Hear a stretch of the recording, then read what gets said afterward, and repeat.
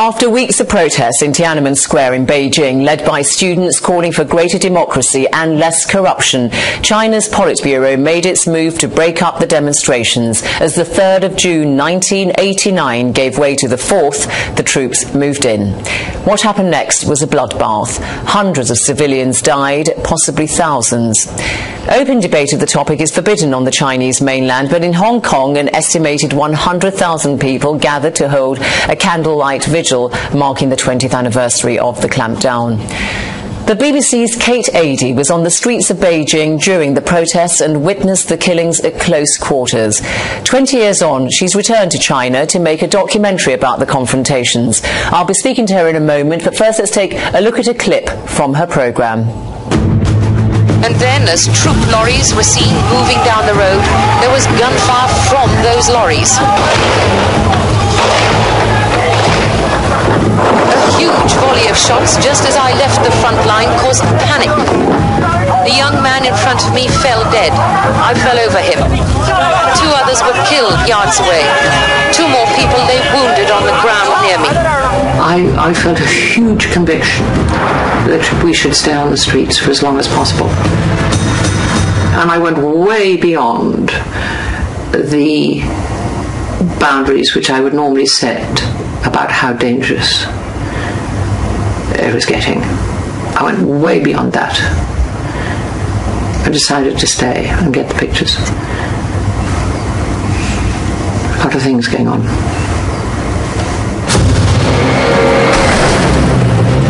Tanks, soldiers, APCs, students running, people shot, bicycles taking people away, injured people. It was mayhem.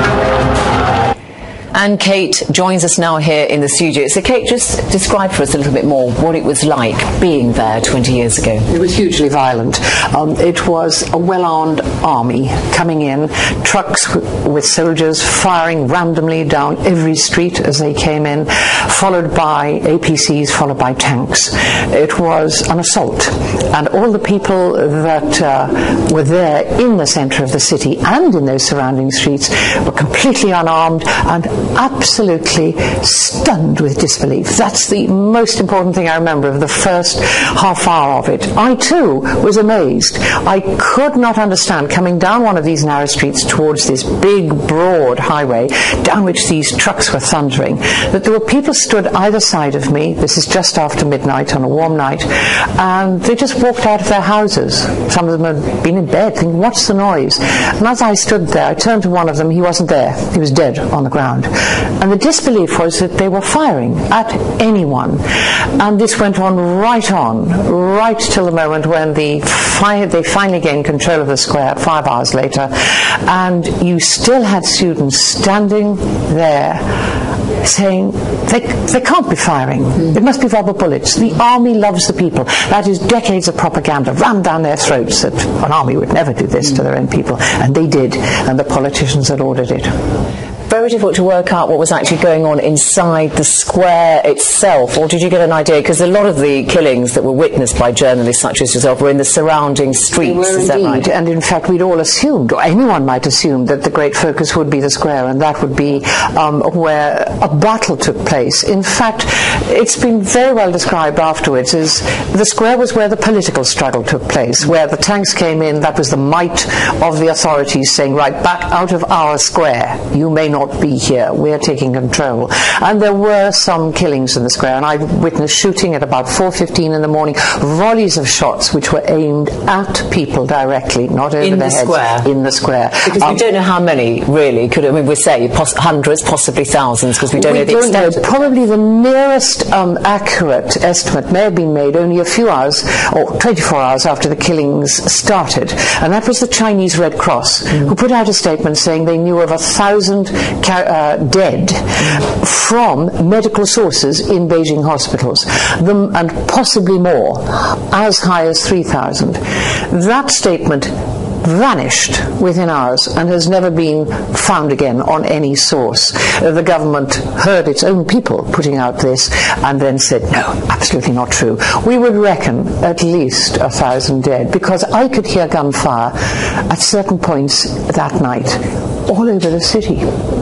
And it's important to point out, isn't it, Kate, that the protests really had the students who led the protest and very much wanting more rights, very peaceful, but there were some ordinary Chinese workers, and some of them did turn on some of the Chinese soldiers, or some. There was some fighting, definitely. There were some bloody confrontations at a lot of the crossroads. We saw the results of that. 3, 4 a.m. we were up near areas called Fuxing Men, where there were heaps of bodies, and there were buses on fire, and there were vehicles, APCs ablaze, and we had no idea what had happened to the soldiers. But it was the very fact that workers had joined the students that finally tipped the politicians and made them into real fear. But now, Kate, I mean, you've been back in like this, but the authorities just simply want to keep a lid on what's actually happened. I mean, it's so difficult, but people need to know. They do need to know, and I think any state needs to be able and should justify what it does, and they have never acknowledged it. And the people we met, dissidents, people who were injured, people who lost sons and daughters, are all campaigning, not just as it were, for themselves, but for the fact that they think that the country should admit what it did. Some of them would like compensation. They haven't been able to work. They are hounded and harassed by the authorities against the background of an absolutely economically glitzy, booming country. There's still a need to acknowledge. Very briefly, Kate, do you think they died in vain, all those deaths? No, I don't. I think they didn't die in vain. I think they didn't achieve what they wanted, but they pointed out what a regime can do and what needs to be done. Kate Adie, thanks very much indeed. Thank you. Now, there are reports that 2 American